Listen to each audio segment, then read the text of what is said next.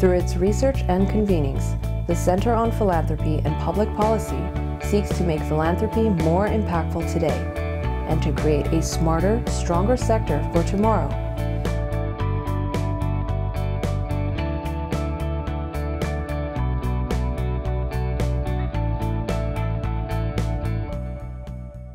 Please join me in welcoming our distinguished speaker, Dr. Raj Shah, President of the Rockefeller Foundation. Thanks, Raj. Raj, we're looking forward to hearing your thoughts on the Rockefeller Foundation's priorities and approaches, as well as any insights you might have. I'm sure there are many on philanthropic leadership and governance. So I want to just digress for a minute, if you'll let me, and just share with all of you how exciting and rewarding this past week has been for Southern California philanthropy. The vibrancy and activism of the sector was certainly on display throughout the week. So bear with me because I want to recognize some people who are in the audience that really deserve some credit. Again, I was so proud to be part of the philanthropic sector in Southern California last week. So let me start by recognizing the LA84 Foundation that hosted an incredible summit, athlete activism and social justice, taking action for our youth. Bob Graziano is here, board member. Bob, congratulations to the entire organization. I want to recognize my colleague, Peter Lawhorn from the Conrad Hilton Foundation. Some of you may have been honored to be at the 2018 Hilton Humanitarian Symposium, Resetting Our Moral Compass. It was a phenomenal day. Peter, thank you and the board for doing that. It was just very, I can't say enough. It was so uplifting. And yesterday, actually, before I get yesterday, where's my friend Wendy Guerin? Wendy, where are you? There's Wendy Guerin. So last week, we had sort of an unveiling, if you will, of the Office for Strategic Partnerships with the County of Los Angeles and philanthropy. And Wendy at the Parsons Foundations and others were very instrumental in putting this groundbreaking public-private partnership together. Another reason to feel great about the vibrancy and the collaboration of the sector. And then the last thing I want to recognize is, and Cindy Kennard is here from the Annenberg Foundation, I want to recognize something that was really amazing that happened yesterday, the announcement of Pledge LA, an unprecedented announcement by over 80 venture capital and high-tech firms to work with philanthropy to improve the quality of life for all Angelenos, with a particular emphasis on those who are too often left behind. So, as I said, this has really been an incredible week.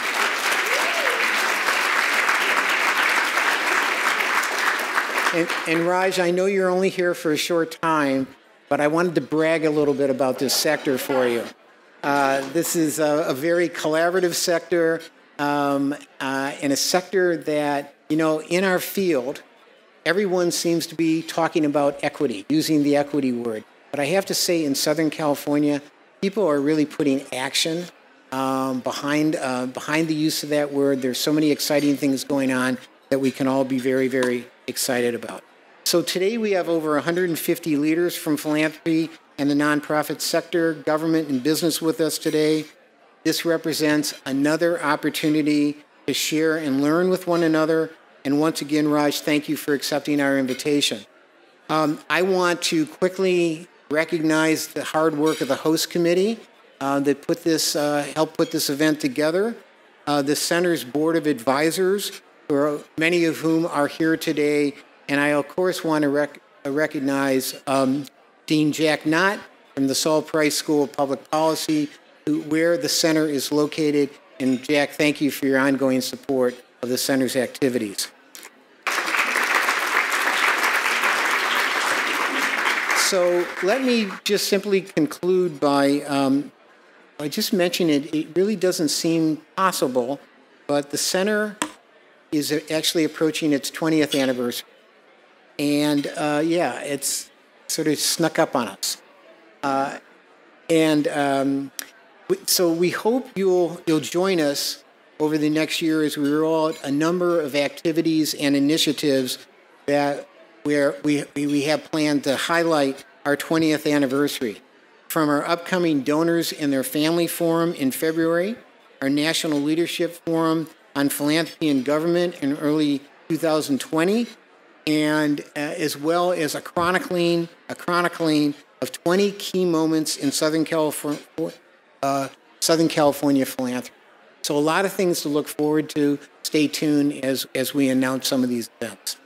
So now it's my pleasure to introduce one of the center's board members, John Cabara.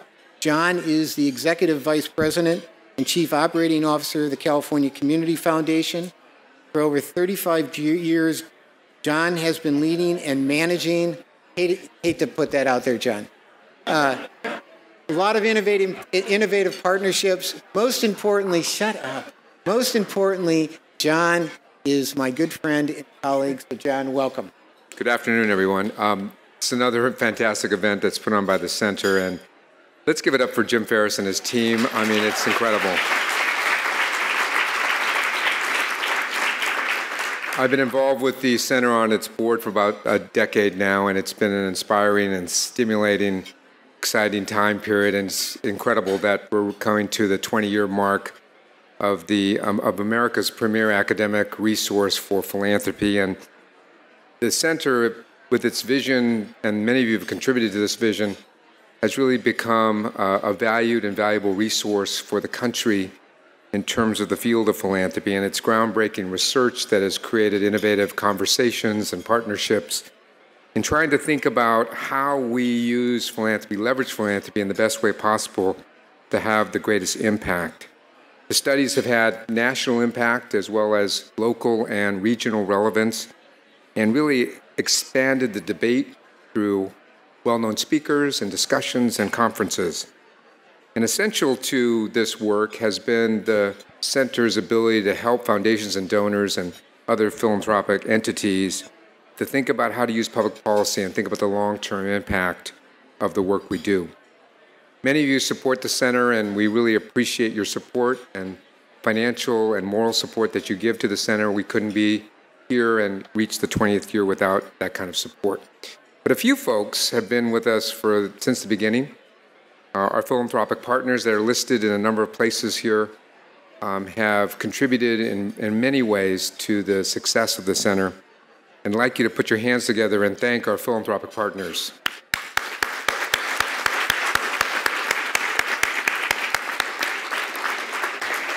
I've been to a number of these luncheons, and I've seen a number of you here. Someone said to me, "This is like a reunion," and I said, "It is." And some of you are supporting the center, and some of you are coming to the reunion. So we'd like you to encourage some of you who want to come back to the reunion to help us get to the 20th and beyond. And we would really appreciate and encourage your support of the center and its great work. And if you have questions, talk to Fred and the members of the board as well as the staff to try to engage you in this incredible work. We'll continue the program right after the main meal. Thanks. We're delighted to have Raj Shah, Dr. Raj Shah, here today. And we've been looking forward to this for quite a while. Raj brings over 20 years of experience in business, government, and philanthropy to his role as president of the Rockefeller Foundation, one of America's longest surviving, living, prospering foundations, which celebrated its centennial just a couple of years ago, actually. And he assumed the role of president in March of 2017. So he's early on in his journey leading this revered institution, which, if you read Joel Fleischman, is credited with making a number of breakthroughs over its history. American public health, models of medical education, and the Green Revolution in India. So it has had a number of successes throughout the years, not to put pressure on you or anything. Raj is a graduate of the University of Michigan at Ann Arbor. Go Blue. Some of us have worked in Detroit, and we keep finding, Elwood and I keep finding people everywhere from Detroit somehow. He went to the University of Pennsylvania Medical School and the Wharton School of Business. So he's a triathlete in a sense. Prior to his appointment at the Rockefeller Foundation, he was the administrator at USAID, and he sort of made remarkable progress in innovating their work, public-private partnerships, rethinking the bureaucratic structures, and delivered some big results in terms of accelerating work to end extreme poverty. And prior to his work at AID, he was at the Gates Foundation for a number of years, which coincidentally he developed a partnership at Gates with the Rockefeller Foundation, and also had worked in the Department of Agriculture as Undersecretary of Research, Education, and Economics. So we could sit here and talk all day about his accomplishments to date, but that's not what we want to do. We want to hear what he's thinking as he assumes the leadership of the Rockefeller Foundation. And we're going to dispense with any formal remarks and have a fireside chat. And we're delighted that Monica Lozano, our own, LA's own Monica Lozano, is willing to do that.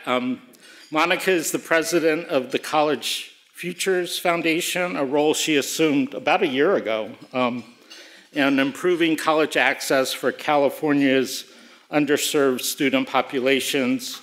And of course, you know, she has a long career running in the media, editing and publishing La Opinion, and then on to Emperor Media, where she chairs the board.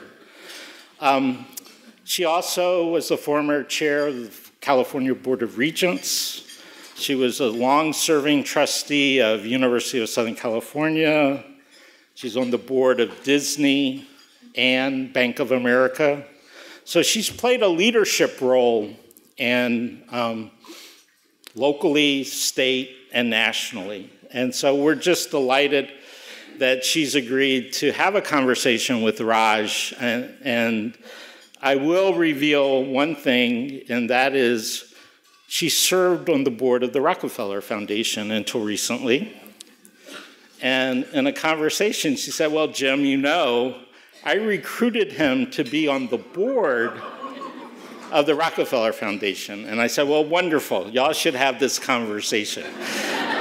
And both of them agreed. So with that, let me welcome Raj and Monica. It's true. I was a member of the board of the Rockefeller Foundation. I served for about 6 years there. And then when I took over the presidency of the College Futures Foundation in November of last year, my board thought I was overboarded and said I needed to go off a couple of organizations, and unfortunately the Rockefeller Foundation was one of those. I'd served there for 6 years, and I remember telling Raj at the time what I was most disappointed about was not being able to work with Raj and to see his leadership come to fruition. We were so proud when you were named president of the Rockefeller Foundation. So we have a great opportunity to hear from him today. You know, Jim made a nice introduction, talked about your accomplishments, Raj. You know, your academic career, your time at USAID, your time at Gates, born in Detroit. Your parents are immigrants from India, you're first generation. If you could just, to start sort of setting the table about who is Raj Shah, how did all of those experiences in your mind prepare you for the leadership role that you currently have? I should say before we start that it's really special to be here with Monica. She not only recruited me to the board, served on the search committee, and actually I was very sad when I was excited for California and students and kids in this state when you decided to take on your current leadership role, but sad that you were leaving the foundation, and I've admired your leadership for years, so thank you. It's special to be together. Well, the first question is very personal. Probably not a dramatically unique immigrant family story. My parents are from India. They came in the wave of immigration when this country needed doctors and engineers, and they came in the late 60s. They actually started in LA, and my dad worked for the Bendix Corporation here and helped develop a little radio transmitter that ended up on a lunar module program as part of one of the Apollo missions. And it's on display, actually, at the National Air and Space Museum in Washington, D.C. And so every now and then we get to go together and just look at it. And I should pay more attention to him, then I could explain to you what it actually did. But when the Apollo program was canceled, he was looking for work and found it at Ford Motor Company. And so my family moved to Ann Arbor and then Detroit, and he worked there for more than 30 years. And he, and our family was about hard work and making ends meet and sponsoring other family members to join him and my mother's side here in America, what is now called chain migration. Proudly bringing family members here to the land of opportunity. And my grandfather, in a story that made a huge impression on me in my life, first time I ever met my grandfather, we went to Detroit's old airport, and it was when you were allowed to go all the way to the gate to receive guests. And so my sister and I had made little signs, and he came off the plane, and he was visiting us, and he got off the plane to give my dad a hug, and immediately broke into tears.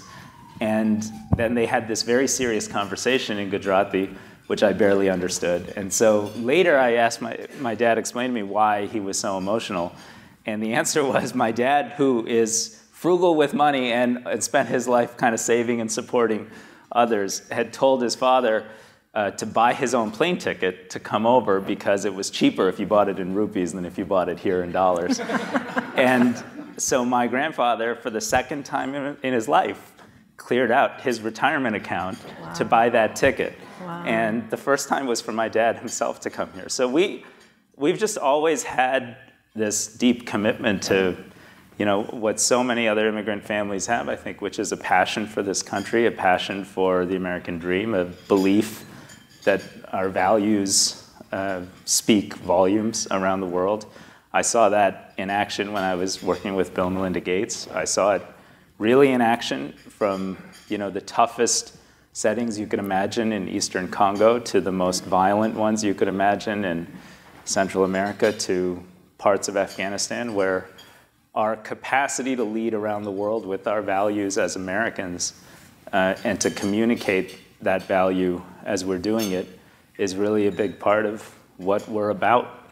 And so now I'm at Rockefeller and just trying to live up to the long history we've had as an institution. So we'll talk about the role of the United States in the world, but Raj, I remember when you were selected as president of the Rockefeller Foundation, and like many transitions, our outgoing president, Judith Rodin, had been, very cooperative and made room and allowed Raj to assume the leadership role that he has. But you also had a period of time when you were transitioning out of one set of activities into this. And if I recall, you spent a lot of time in the archives. You were really interested in better understanding what Jim referenced, which is what was the power of this foundation over its 100+ years arc of experience. Why was that so important to you to really understand the history of the foundation when you were selected to lead it into the future?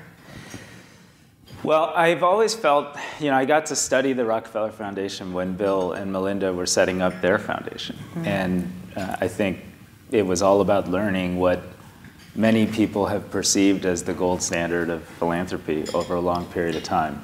So I wanted to just immerse myself in that history. And it was extraordinary. I learned, for example, that the major gift that created the Rockefeller Foundation took place in 1913, 1914, predated an income tax. There was no income tax and therefore no deduction to benefit from. It took place in an environment where there was very little federal safety net. It took place in an environment that was before trust busting and labor movements changed the nature of our society. And it took place in the context of a very successful business leader also seeking to leave a legacy that was different than just their business success, which had huge positives and some challenges associated with it. So there was an active debate in the United States Congress as to whether the Rockefeller Foundation should be a federally chartered institution, whether the Vice President of the United States should be the standing chair of the Rockefeller Foundation after the family. And it was extraordinary to think about what is the role of philanthropy in society from a big picture perspective when you absorb that history. The other thing I learned was how focused they were on looking 10, 20, 30 years into the future and making big bets on the relationship between science and human progress and the capacity to lift up humanity. And remember, science in that era, this was the age of the world fairs. Science meant progress. It was a term that represented all technology, really. And so they, early on in the debate, said, well, what if we brought science to this sort of field of snake oil sales-based medical work? Like we could support a report or a commission, invest in medical schools, bring professional science-based medicine and public health to our own country and to the rest of the world. Would that be a way to leverage human progress to lift up the most people? What if we did that in agriculture? Could we move hundreds of millions of people who seem to subsist in these rural communities? And the dialogue went on. And then the last thing I learned from the history was that deep faith in looking out into the future and making bets on science also involved lots of things that didn't work. Mm-hmm. And the willingness to sort of invest what at the time was real money over many decades in enterprises that didn't work allowed them to have some wins that were dramatic. And someone reminded me recently that for the first 10 years of what we called in the 1950s the Mexican Agriculture Program, which was led by one of our employees, Dr. Norman Borlaug, going to Mexico and breeding improved corn and wheat varieties. The program was an abject failure. They were spending money. Every year they debated, like, when do we just pull the plug on this thing and have Norman come home and start making grants in a more traditional format. And then 12, 13, 14 years later, he created something called dwarf wheat varieties that tripled or quadrupled the amount of grain production in wheat. And he then snuck the seeds into his pant pockets and suitcase and went to Pakistan and planted it illegally, and then took, I keep telling our lawyers that, sometimes you gotta be a little flexible, took the finance minister and the prime minister to show them the fruits of his labors, and they said, wow, this could transform our society, and that led to, I think, our biggest win, which was the Green Revolution that moved 1 billion people off the brink of hunger and starvation. So, these are tough challenges we all face, but we all as a community in this room have a shared responsibility to use the fact that we represent philanthropy, I think, to take big risks, to stand up for our values, to try to reach the most people we can, and frankly to do so with a sense of courage and conviction and urgency that sometimes gets lost in this, in the fight forward. So when you think about the portfolio of work, the initiatives of the foundation, taking big risks, being focused on the ultimate mission, innovation, science, technology, what are the ways in which you've approached the portfolio of work, and what will the Raj Shah era at the Rockefeller Foundation look like? Well, we sort of went back to the basics, and I had the benefit of taking on this role shortly after the last election, which I think was a time for real reflection at home and around the world. And we said, well, how could you apply these basic principles to once again lift as many people as possible here and on an international basis And in doing so, give people a sense of hope that, yeah, by working together, we can tackle big problems, and it doesn't all have to be a zero-sum game. Where we landed was that we will refocus on the fundamentals of human well-being: health, food, power, jobs. And we will aim to make science-driven philanthropy work to end energy poverty. There's still 1 billion people in the world that don't have access to simple electricity. When you look at the technology that exists with solar panels and battery-powered and electronic metering, that's actually a solvable problem. When you look at the fact that 6 million children will die this year, many of simple diseases, almost all of simple diseases, we know that we can bring predictive analytics, data visualization strategies, geospatial mapping, and other tools and technologies to accelerate the rate of decline, and by 2030, end preventable child mortality. We look at our food system, and we understand that today's food system, as good as lunch was here, today, you guys did a great job, makes too many people sick, while also leading to the fact that 800 million people will go to bed hungry tonight. And we have had a long-standing 70-year commitment to ending hunger through agricultural productivity. We'll continue that effort because it's working in many parts of the world. But we'll also make big bets on next frontier science that could help change the way most people consume protein and micronutrients, and do that in a more sustainable way to achieve real nutrition that keeps more people healthy around the world. And that'll be risky work, but we're willing to take the long view as we do it. And then right here in the United States, we're very focused on looking at how you could expand place-based opportunity to communities that have been left behind by the nature of the trends in income and opportunity over the last 15, 20, 30 years.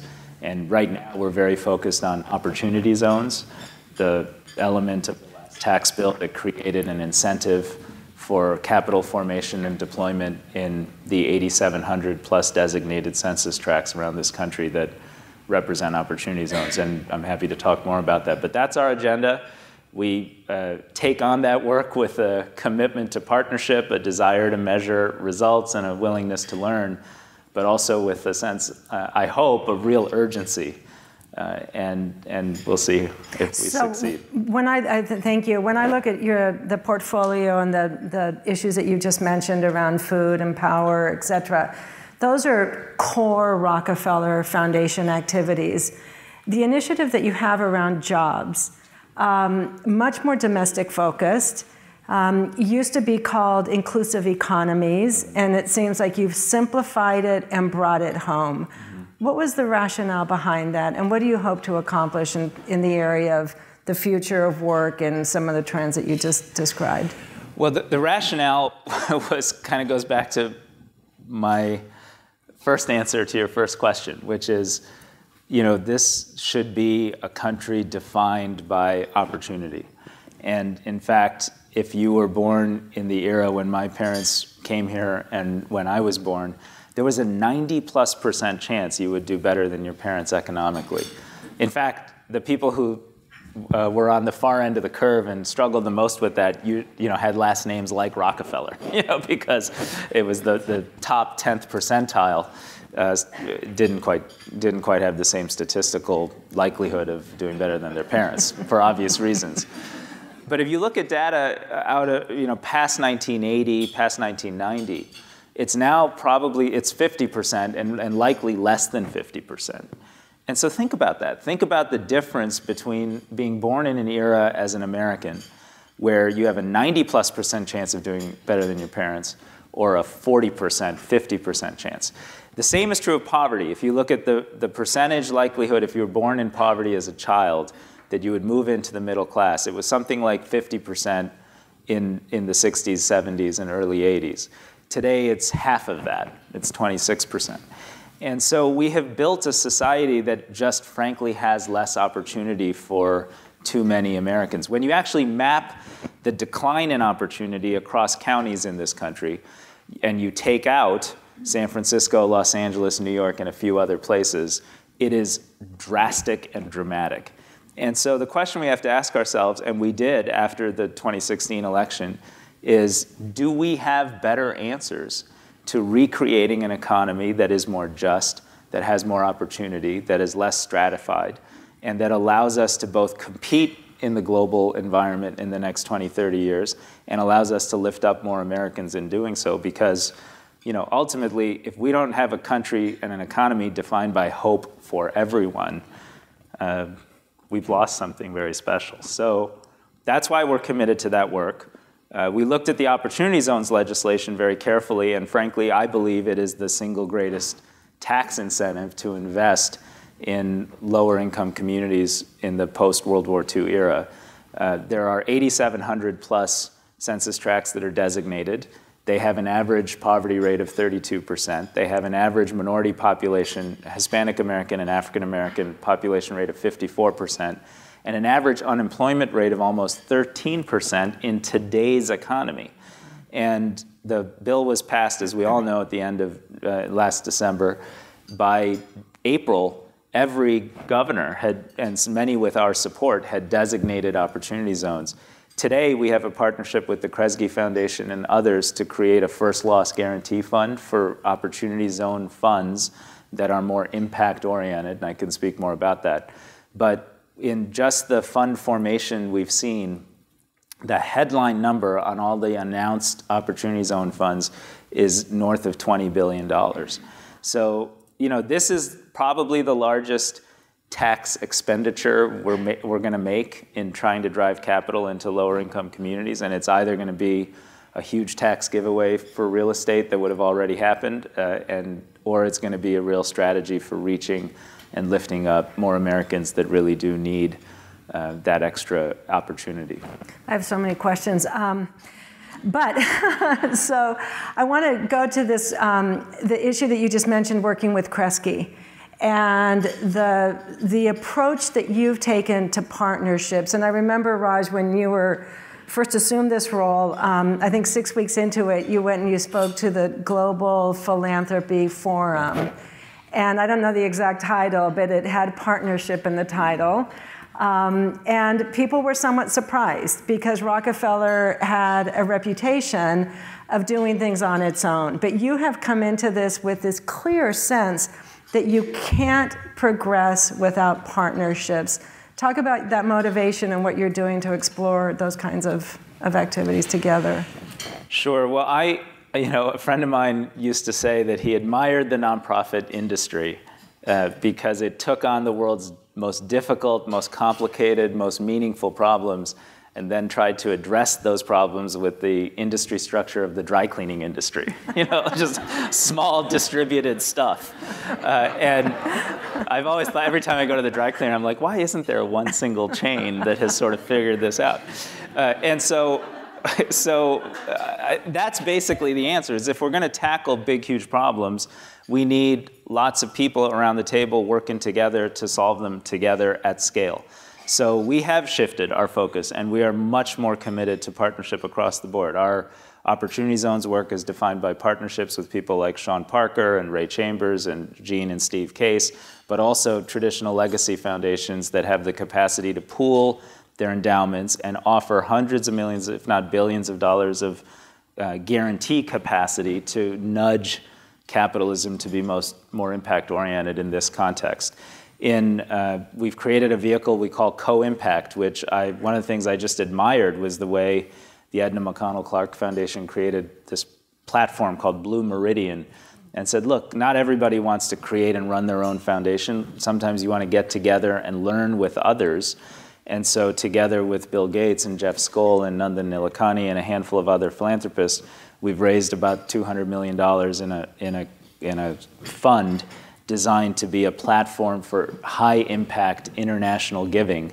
And we'll make announcements of the first round of grants out of that platform that will move millions of people out of poverty and hunger and expand educational opportunity in developing countries. I think that's particularly important for international giving because it's just harder to do, and it's a much smaller percentage of the total philanthropic sector. But I'd say the partnerships I'm most excited about are the ones that don't yet have not yet come to full fruition. And that is, we have to stitch together partnerships with big institutional players, local country leaders, NGOs and nonprofits in order to tackle what we hope to achieve in health, food, power, and jobs. And that's the mindset we take to the work. So absolutely, you can't affect the kind of change at scale without having those sorts of institutional and government partners. You referenced the elections, and Raj, at one point, when you were talking about it in another speech, you said that it was really a call to action, an opportunity to demonstrate a different kind of leadership, and that today international cooperation is challenged. Having come out of USAID, what is the role for philanthropy on that international stage?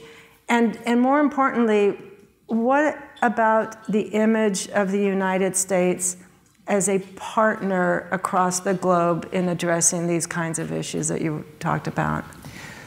Well, you know, especially internationally, well, this is true everywhere, but the United States is still the world's unquestioned leader. I want to say moral leader. and I really believe that's true. It is, I can't tell you, you know, if we don't pull together the humanitarian community to take action in a place like Yemen, it won't happen.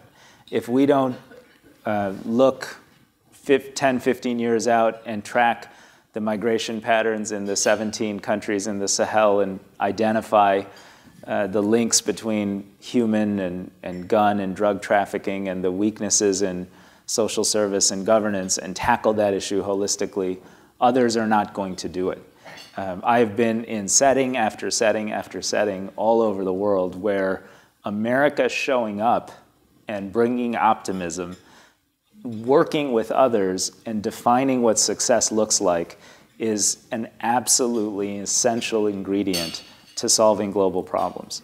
And if you look at the world we live in, I mean, we have a huge choice to make. We can either embrace the opportunity to bring down greenhouse gas emissions. We can embrace the opportunity to end extreme poverty, which is there are 1.2 billion people who live, 1.2 billion people who live in subsistence.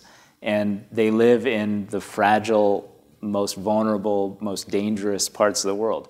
Those can either be pockets of long-term global instability, or they can be the South Koreas of the future.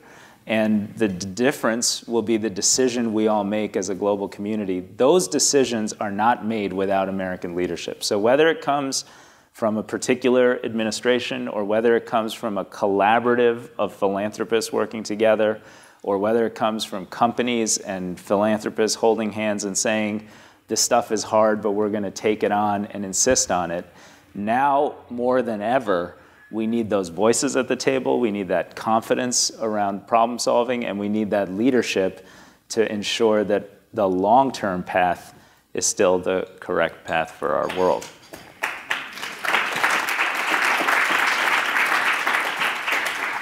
As I listened to you, and I was thinking about the introduction to today's conversation that Fred made, there are a lot of foundations that are talking about equity at the center of their work. Does the Rockefeller Foundation use that language? It certainly appears it's showing up in what you're talking about, but how do you frame this message in a succinct way for others to really understand what Rockefeller is about today? Well, we believe in equity, and we believe in equity of opportunity and values of basic humanity that stitch us together. I keep reminding my teams when they present me with strategy documents that then are associated with large budgets and big programmatic commitments that we don't want to pay for building movements, we want to pay for results. And you know, there's this old joke about Joe Kennedy, where John F. Kennedy on the campaign trail was attacked for having his dad try to buy him an election. And he admitted, he said, well, you know, I spoke to my dad, and he said he would buy me the election. But he said he sure as hell wasn't going to pay for a landslide. And I like when foundations which don't have the traditional forms of accountability that the corporate sector has, or or even government with the ballot box has. When foundations get caught up, in my humble opinion, sort of describing values, funding movements, and not necessarily focusing on, are we delivering results at scale, it can become a little bit of a trap, because you start, everyone you spend time with is someone you funded, and they said, well, you're brilliant, I love that concept that you believe in, and I believe in it too. And then you're spending a lot of time with people who have shared beliefs, but you're not necessarily moving the dial forward. So that may be controversial, and I don't mean to be disparaging of folks who are more values-driven in how they discuss what we're about. We're in this work because of those core basic values. John D. Rockefeller started this foundation because of a deep Northern Baptist faith and a belief that it was a responsibility to serve those that were underserved at a time when no one else, including our public sector, took on that responsibility. So we're a values-driven institution. I just think until someone figures out how foundations have proper accountability for delivering results, like my job has to be focused on demanding quantitative, measurable results and making dispassionate judgments about are we on path or not to achieve it. So, can I say one other thing about that? I maybe learned a little of that from Bill Gates. You know, Bill and Melinda have a deep commitment, values-based, to the idea that all children deserve a shot at life that's fair.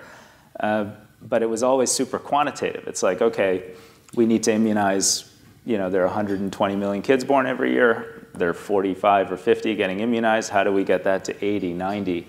15 years after we started the Global Alliance for Vaccines and Immunization, which was another Gates-Rockefeller partnership, they can actually say that 600 million children have been immunized, 9 million child lives have been saved. When we created Feed the Future in the United States government, President Obama said in his inaugural address, we're going to help small farmers around the world grow more food and lift up their communities. And that became a major global effort. But by the end of our term, 2 terms, we could say that 19 countries around the world have gone from 1% agricultural GDP growth to 6% agricultural GDP growth, that 19 million children had moved out of a condition of hunger and malnutrition on a chronic basis because we had data and quantitative measures. And I just don't know how to do this work without being focused on those measurable things. I know that we're going to go to audience questions in just a second, but just picking up on this, Raj, because it occurred, you were thinking it through before I left the foundation. So we overlapped from March through November, about 6 months. And you were doing an assessment of the internal organizational structure. And how do you, in fact, bring these sorts of measurement tools into an organization that, using your words, doesn't really have built-in accountability? Can you just talk for the audience here, what sort of change management, what was required to move the foundation organizationally towards something that brings the kind of discipline that you're talking about? Well, I'm not necessarily the case study in how to do this well. And I think had you stayed in your role, I might have been closer to that case study. But I think we all have to recognize that you get in, that institutions over time build their culture, their way of working, their personnel, and their sense of purpose. And every now and then, leadership changes are an opportunity to refresh that. So I admire my predecessor, Judy Roden, who I know spoke here, because she spent 3-4 years in her first part of her tenure doing that refresh. And I think I just got through an 18-month period of doing that refresh. In our case, it was taking the number of programmatic areas of focus down from about 37 to closer to 7 or 8. It was changing or restructuring our staff to focus a little more on the science-driven, technical expert basis that has defined the Rockefeller Foundation for many, many decades, but was an area where I thought we could do a little better. And by the way, I'm grateful, I think, for the fact that I got to recruit a leadership team in an environment after that last election when folks are sort of saying, hey, this is our country and our world, and we all have to make sacrifices to go to go build the kind of world we want our children to grow up in. So I'm super excited about the quality of team we have, and credit the external environment for creating a lot of opportunities there. And we had to restructure and reorganize ourselves, which is always difficult. And I was talking earlier about how it has been helpful to be part of a community of foundation leaders, and to see the center here, I know, does create that sense of community. Just a place you can go and say, gosh, I think we have to make all these changes. Does that sound right? Mm-hmm. What do you think? What did you go through? What was that like? Friends from Darren Walker to others in New York, Bill Gates in Seattle, I mean, all over the country and world really were helpful as coaches in getting through that. And as you know, that's a continual process, so it never really is complete. But I'm excited about our direction. We have a strong sense of purpose. We will, we'll do our best to enable our partners to get these goals achieved. So as Jim comes up, because I think you've got questions, what was it like transitioning? Raj, I'm not sure if it came across in the introduction. Raj was a trustee of the foundation when he then was recruited to become president. And so you're serving on the board, and then you transition into the CEO. What was that transition like for you, and obstacles you had to overcome in moving from one role to another? You know, so in retrospect, I can share observations that I wish I had been more thoughtful about in making the transition, because it didn't. I learned this stuff after the fact. I think maybe because I was a trustee, and because I communicated a lot of consistency with the long history of the Rockefeller Foundation, I didn't do enough to communicate the extent to which we'd have to change in the here and now.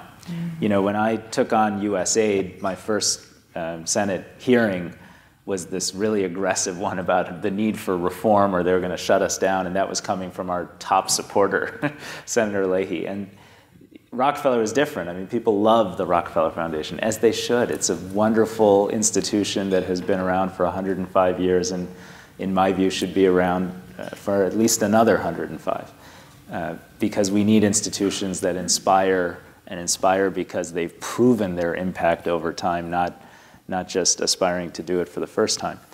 That said, I think all of that fascination and discussion with how great the institution is didn't effectively communicate the fact that we'd have to make some cuts, we'd have to make some changes, we'd have to focus, we'd have to bring in new talent in particular areas of work, and we'd have to reorient ourselves around being a partner to others as opposed to being necessarily just sort of an intellectually grounded institution.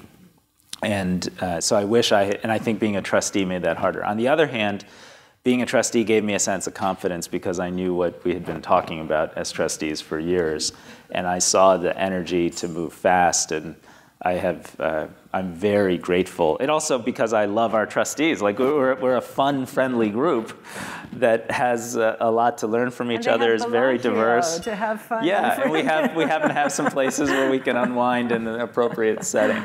So yeah, I think that was the benefit of being able to make that transition. Great. Well, let me have Jim come up, because I know Jim loves questions around governance and boards, and you just heard trustees love each other at Rockefeller. That's good, right? Yeah.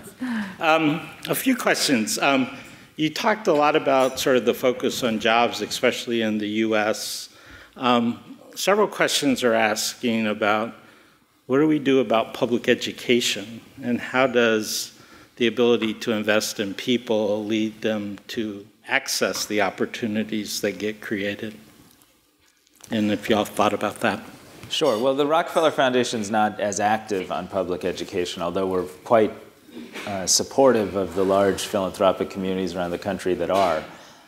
On a personal basis, I think to compete in the future, we need to shift from a K through 12 to a pre-K through 14 mindset, and a mindset that is doing things differently to prepare more and more American kids for the future job market that is going to be dramatically different from the one we have today. I think if you look at how our tax code intersects with education in this country, for all practical purposes, it's a regressive reality. And we should be having a serious conversation about how we encourage lower income families to save and have the security of savings, in particular for college and higher education, to give their kids the confidence that that's something they can aspire to. I'm just on a personal basis find very compelling the data that shows that a little bit of savings can change the outlook of a child pretty considerably over the course of their youth and their early education. I also think there have been, we were talking at the table about, what's the name of that book that we were talking about? Anand's book, Winners Take All.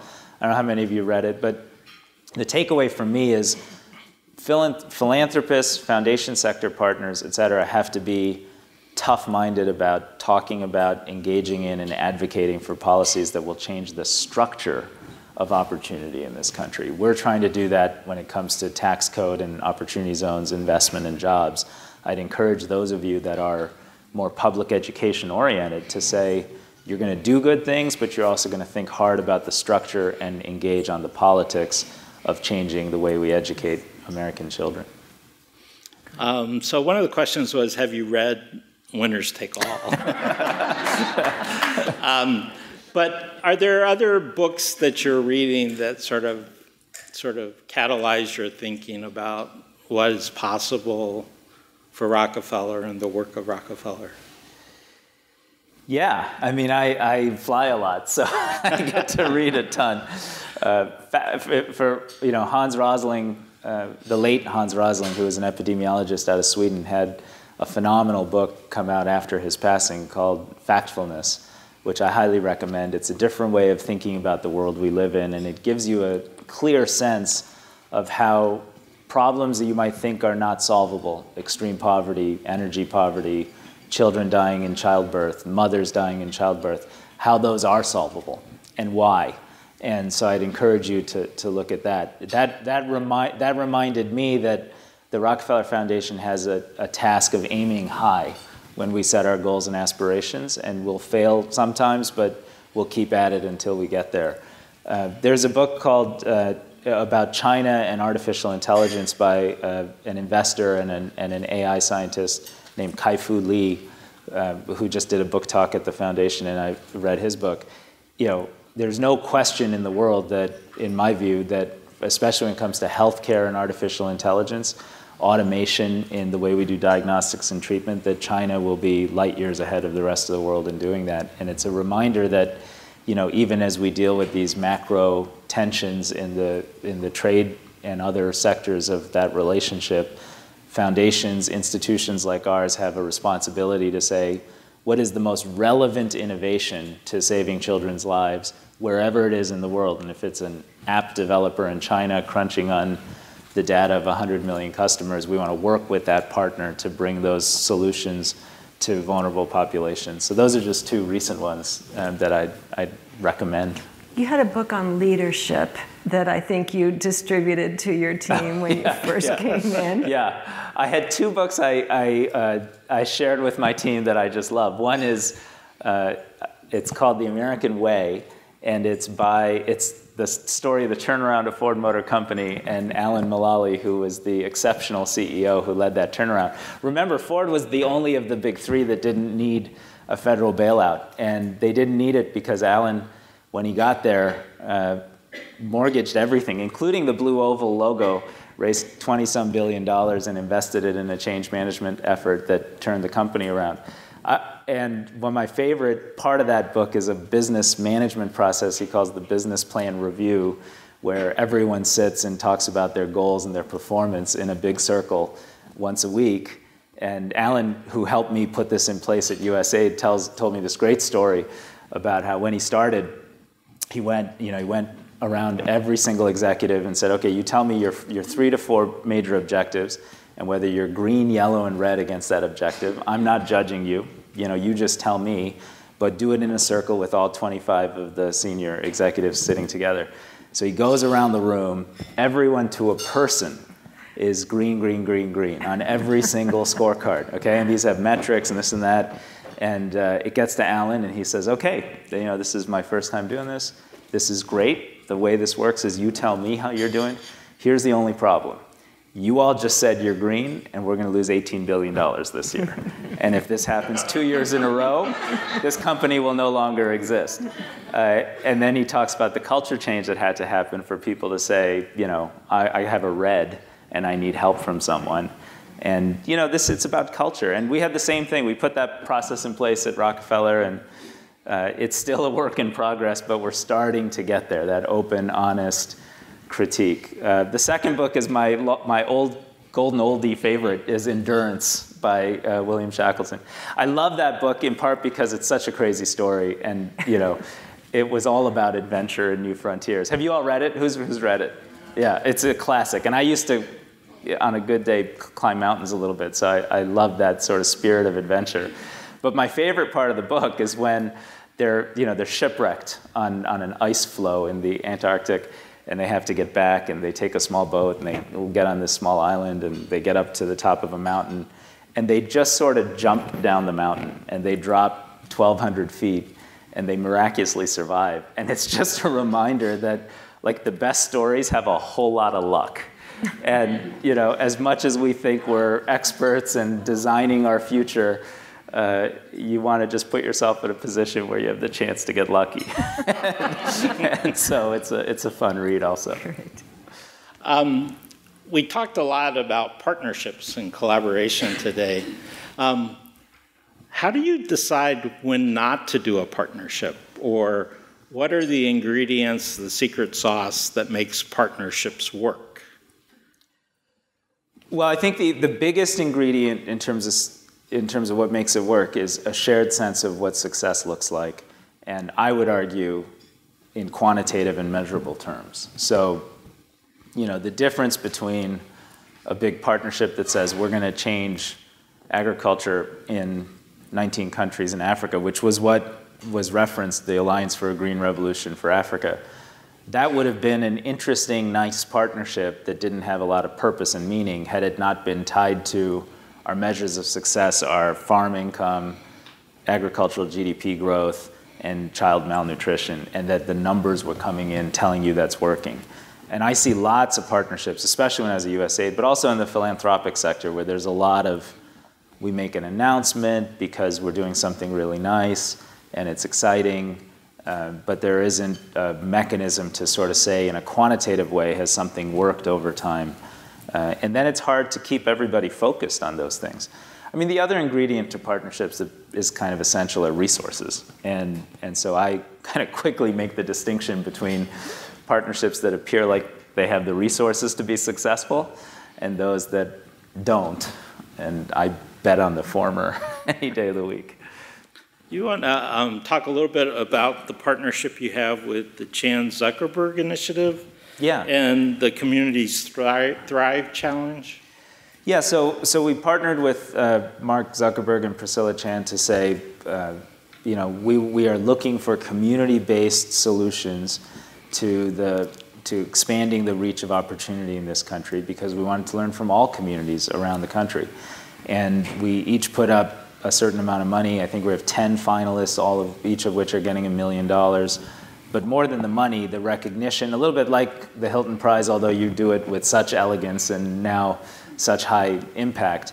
You know, a little bit like that prize, we want to lift up the prize winners and really help them scale their efforts. I don't think I can speak to who they are just yet. I know there's a great contestant in the final 20 from LA. And that's exciting. They've been announced. That's the Homeboy project. Yeah. So that's excellent. But the idea was to kind of broaden that learning, to do it together with the CZI, the Chan Zuckerberg Initiative, in part because we want to be committed to this over the long term, and we want lots of partners to work with us on scaling the most effective and most important enterprises that have the opportunity to be successful. So, you know, this is one example of some of the partnerships we've been building along the way. So a final question, and that is, you spoke a lot today about the work Rockefeller's doing within the U.S., but your long history is doing a lot of international work. What are the changes in that landscape for philanthropy that you see, and how are you adjusting the Rockefellers' approach as a result of that? Well, the single biggest change is that the problems we want to solve, whether it's energy poverty, which, by the way, is just poverty. It's just people who, girls who can't read at night and are violently attacked because they don't have the protection of public lighting. I call it energy poverty just to measure it, but it is subsistence poverty. Or child mortality, which, again, is just children ages 1 or 2 or 3 or 4 dying still of diarrhea, pneumonia, or malaria primarily, or neonatal sepsis, or hunger, which is both observed hunger, which is not having enough calories per day, but also hidden hunger that robs an additional several hundred million children of their futures because they're not getting the right micronutrients and proteins despite getting enough calories. In this day and age, when in America we waste 40% of everything of all our food. These are solvable problems. The biggest shift is these problems exist in societies and in economies that are far more robust than they used to be years ago. So this is why you should read Factfulness. It shows you that there's a lot of extreme poverty in India, a country that's been growing at 10% a year or 9% a year for a decade and has its own collection of public capabilities, great technology, amazing scientists, philanthropic billionaires that can make unique investments. So our task now is less about going in and solving problems as the Rockefeller Foundation and more finding that usually science-driven insight that convinces everyone that a problem is solvable and then pulling them together. So in India, for example, we're launching this effort that we call precision public health. But we can now use geospatial data and administrative data and predict which families are most vulnerable to having a mother die in childbirth or having a child be chronically malnourished.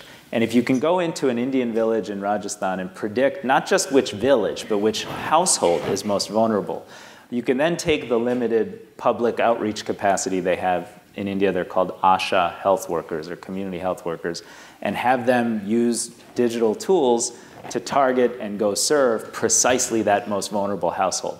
That level of targeting, enabled by advances in data science, is going to help us get to zero in terms of the almost 900,000 children in India who die under the age of 5. And we're going to do it with Indian philanthropists, Indian government, Indian medical care providers, and it's not some Rockefeller Foundation effort, although we can be the data science engine that produces the visualization and the mapping and the central nervous system that helps a community succeed. And that's just an exciting role to get to play. It leverages our long history and it delivers a real result, but we'll do it fundamentally in partnership with partners we respect, admire, and bring a lot of capacity and can be unlocked to be even more successful. One of the terrible truths of philanthropy is excellence is self-imposed. And from today's conversation, it's really clear that you've taken this vague but very aspirational mission about all mankind, improving the human condition of all mankind, and you've married it with a strategic vision of how you go about producing results. And so I think that's very important for everyone to take away. Thank you for coming. Come back when you have some more stories and successes. And join me in thanking Raj for coming. Thank you. Thank you.